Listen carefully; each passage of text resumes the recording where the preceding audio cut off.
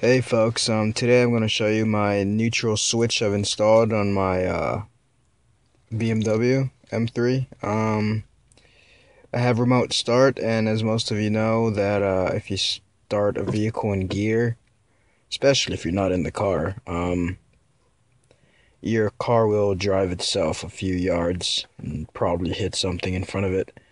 And Viper has their own manual mode, which would require to when your car is in gear or on, you hit the remote, you take the key off, car stays on, you gotta pull up the brake, leave this in neutral, leave out, and then the car shut itself down.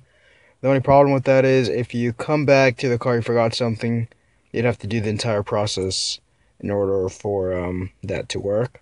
So I've just done this. I have my alarm in automatic mode, so when I remote start, it is in neutral.